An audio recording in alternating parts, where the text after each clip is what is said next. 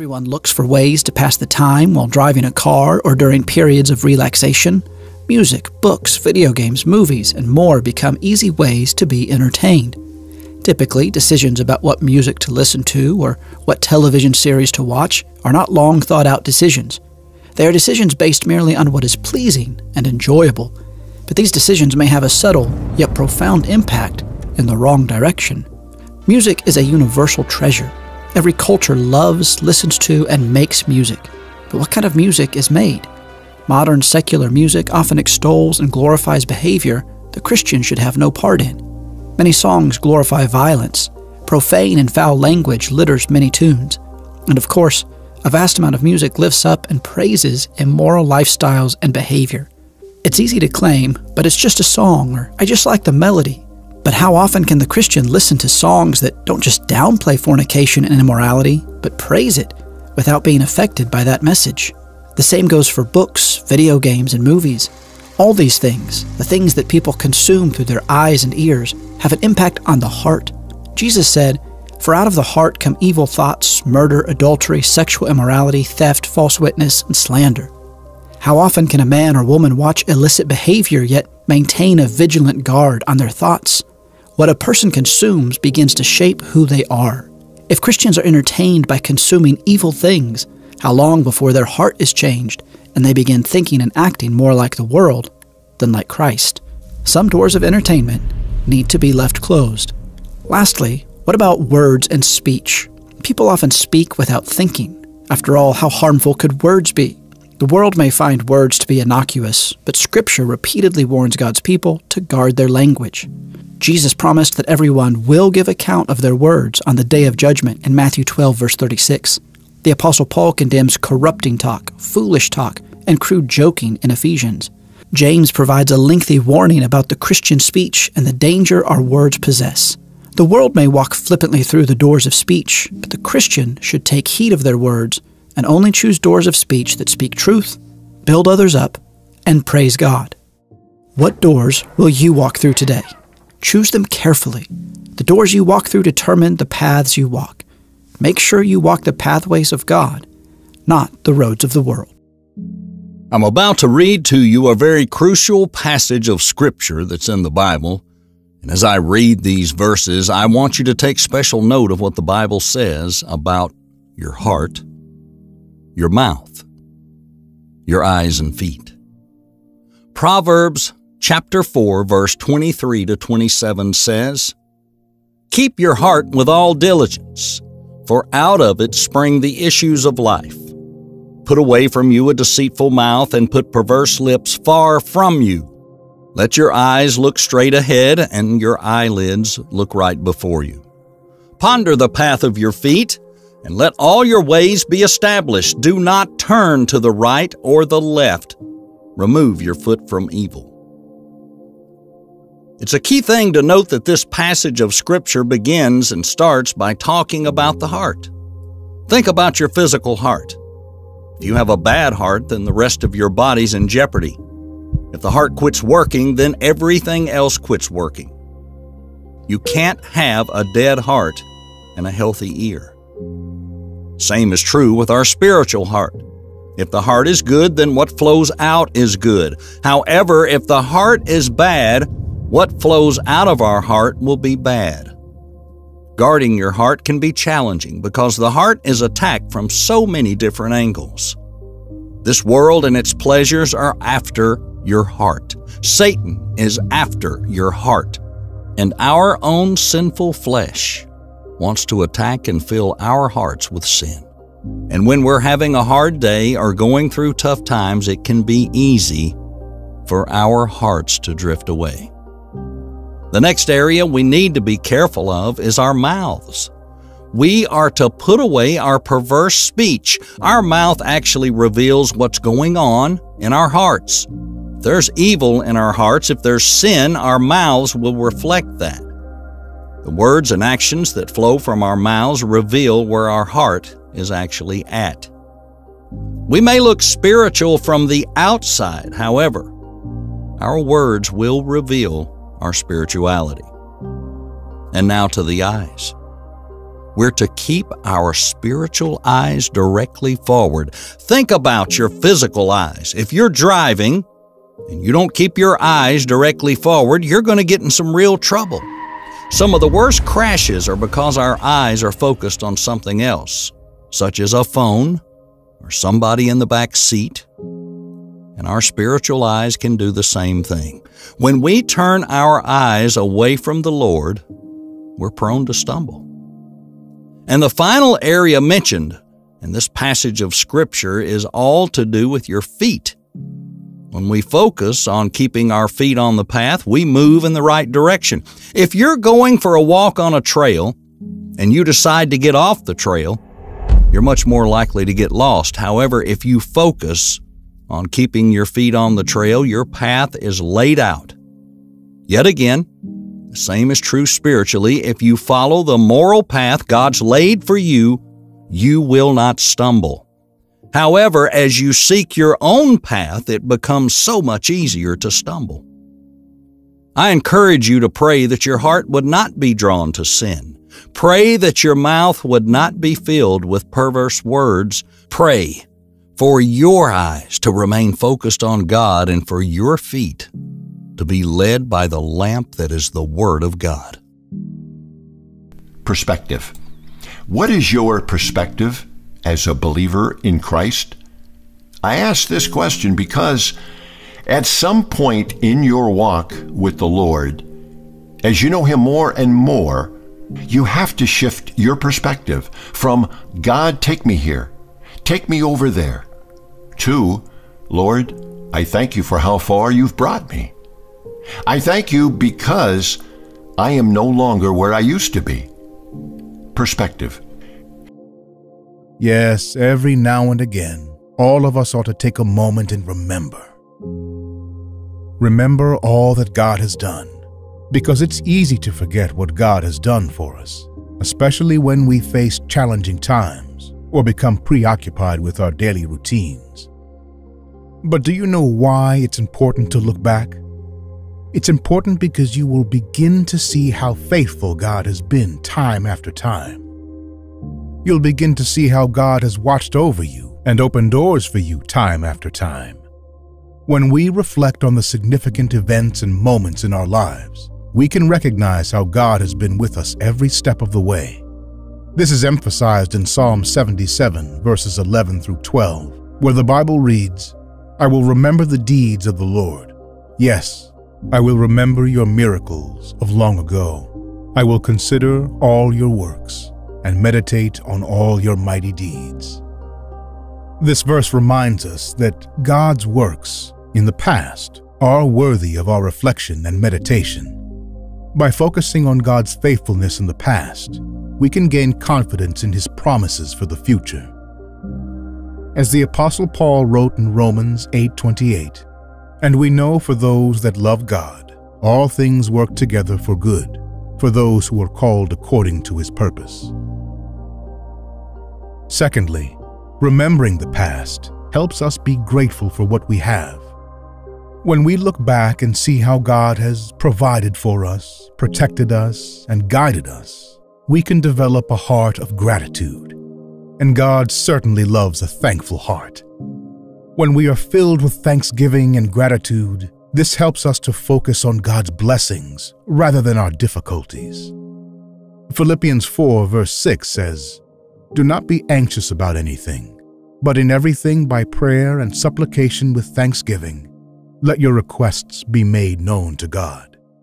Note how Paul said, with thanksgiving, meaning it's an essential component if we want our requests to be heard by God. By being thankful, we develop a deeper relationship with God, recognizing Him as the source of our blessings. A Puritan preacher by the name of Thomas Watson once said, remembering the mercies of God breeds gratitude in our hearts. In addition to this, remembering the past helps us to share our testimony with others. Our personal testimonies are powerful tools for evangelism and can inspire others to seek God. As we reflect on what God has done in our lives, we can share our experiences with others, showing them how God has transformed us and guided us. In conclusion, I'd like to quote the words of a Christian theologian by the name of J.I. Packer, who said, "The past is a source of knowledge, and the future is a source of hope. Love of the past implies faith in the future." Isaiah 45:22-23 says, "Look to me and be saved, all you ends of the earth, for I am God, and there is no other. I have sworn by myself, the word has gone out of my mouth in righteousness, and shall not return. That to me every knee shall bow, every tongue shall take an oath." In those moments where we are still before God, we need to realize just how mighty God is, just how powerful God is. The Bible tells us there is no one and nothing that can be compared to God. We need to remember this: nothing and no one is worthy to be competing for the number one spot of your heart. God should be first. Out of all the people we will ever come across in life, there is only one who will never disappoint us. There is only one who can satisfy our soul's deepest needs. There is only one who has ever uttered the words, "I will never leave you nor forsake you," and was able to keep the promise. His name is Jesus Christ. There is none like him. There is none who can rival him. There is none on earth or any person who has ever lived who can come close to Jesus Christ. He loves with an unconditional love. He speaks with unmatchable wisdom. He is the Good Shepherd, and his presence, it casts out all fear. All unclean things and anxiety have to leave. His presence heals. It renews and it restores. At the sound of his name, demons tremble. On this earth, miracles happen, healing the sick, restoring sight to the blind, unstopping deaf ears. All those are a part of his resume. He is the way, the truth, and the life. And so, dear friend, when you open your heart and embrace all that Jesus Christ has to offer, this will impact your life. This decision is the one that will radically transform your life if you really surrender and embrace the Lord. Not only does he bring eternal life, but in this present day here on this earth, if you truly surrender to Jesus Christ, he's able to bring you joy. And how many of us could do with a little more joy in our lives? Psalm 16 verse 11 says, "You make known to me the path of life. In your presence there is fullness of joy. At your right hand are pleasures forevermore." When Jesus Christ comes into your heart, he brings joy. And you will discover that joy is ever present in your darkest hour. Joy is ever present in the midst of chaos. And that is simply because Jesus Christ is the source of joy. So, I ask you, dear friends, have you invited the Lord into your heart? Have you embraced him? Have you met the one who can offer amazing grace? Have you met the one who can heal your deepest scars? Have you met the one who raised Lazarus from the dead? If you haven't met him, you can. You can accept him in your life today, and he will come into your heart. He is the one who can renew, he can restore, he can rejuvenate. Jesus Christ, the Son of God, he is waiting for you to seek him. When the Bible says, "Be still and know that I am God," it's really telling you to stop everything you're doing. Stop worrying. Stop fighting. Stop resisting and start yielding to God. Start listening to God. There is something about stillness. And I believe that this verse is calling us to be still before the Lord because we need to direct all of our attention, all of our focus on the Lord. You see, when you spend time getting to know the Lord, when you spend time in the presence of Jesus Christ, you will truly be transformed. And I encourage you to desire and hunger for these types of rich encounters in the presence of God. Because it's only in those one-to-one intimate encounters that each of us can get a personal revelation of who God truly is. It's only in those one-to-one intimate encounters that each of us can be empowered and filled with courage. The courage to face the world and stand up for Christ. The courage to stand up to the devil and declare that Jesus Christ is Lord. The prophet Isaiah received a revelation that should inspire all of us to recognize God for who He truly is. Listen carefully to what Isaiah 45, verse 2 to 7 says. I will go before you and make the crooked places straight. I will break in pieces the gates of bronze and cut the bars of iron. I will give you the treasures of darkness and hidden riches of secret places, that you may know that I, the Lord, who call you by your name, am the God of Israel, for Jacob my servant's sake, and Israel my elect. I have even called you by your name. I have named you, though you have not known me. I am the Lord, and there is no other. There is no God besides me. I will gird you, though you have not known me, that they may know from the rising of the sun to its setting, that there is none besides me. I am the Lord, and there is no other. I form the light and create darkness. I make peace and create calamity. I, the Lord, do all these things. This is a wonderful revelation of just who God is. God is firmly in control. God is all-knowing. God is almighty.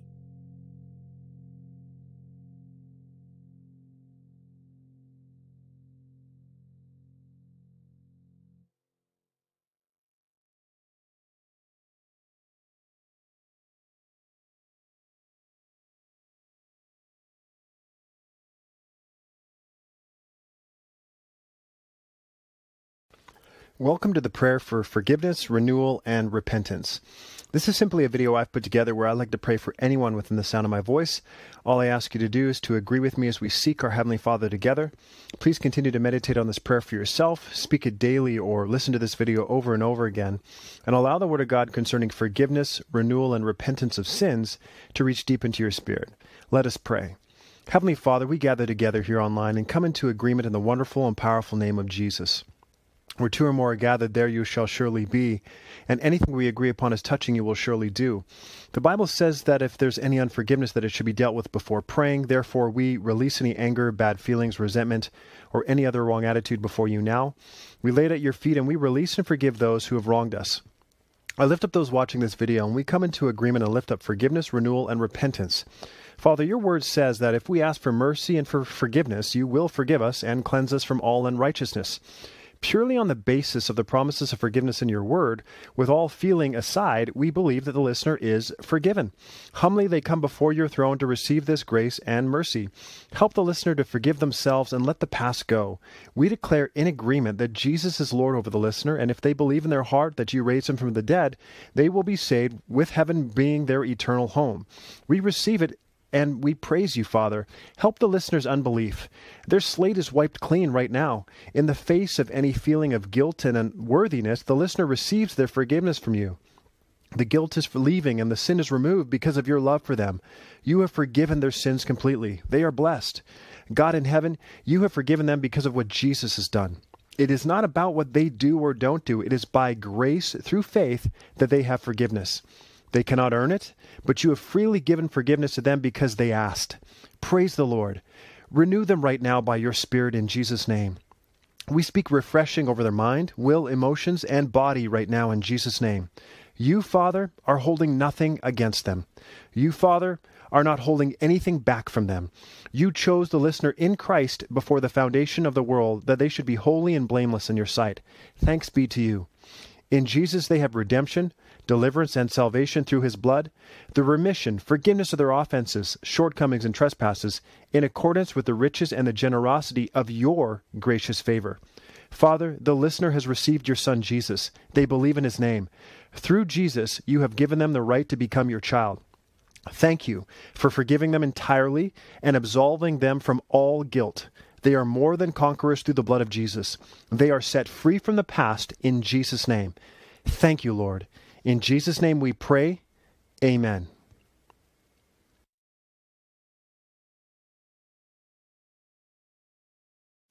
Welcome to the Prayer for Salvation. This is simply a video I've put together where I'd like to pray for anyone within the sound of my voice. All I ask you to do is to agree with me as we seek our Father God. Choosing to receive Jesus Christ as your Lord and Savior is the most important decision you will ever make. Remember, it's not about how you feel after you pray. When the Bible says it, that settles it, and God promises to save you when you ask. God's word promises, if thou shalt confess with thy mouth the Lord Jesus, and shalt believe in thine heart that God has raised him from the dead, thou shalt be saved. For with the heart man believes unto righteousness, and with the mouth confession is made unto salvation. For whosoever shall call upon the name of the Lord shall be saved. By his grace, God has already done everything to provide salvation for you, regardless of your past. Your part is to simply believe and receive. So the very moment you commit your life to Jesus Christ, the truth of his word instantly comes to pass in your spirit, and when you're born again, there's a brand new you. Pray out loud after me. Jesus, I confess that you are my Lord and Savior. I believe in my heart that God raised him from the dead. By faith in your word, I receive salvation now. Thank you for saving me. I am now reborn. I am a Christian, a child of Almighty God. I am saved. Thank you, Jesus.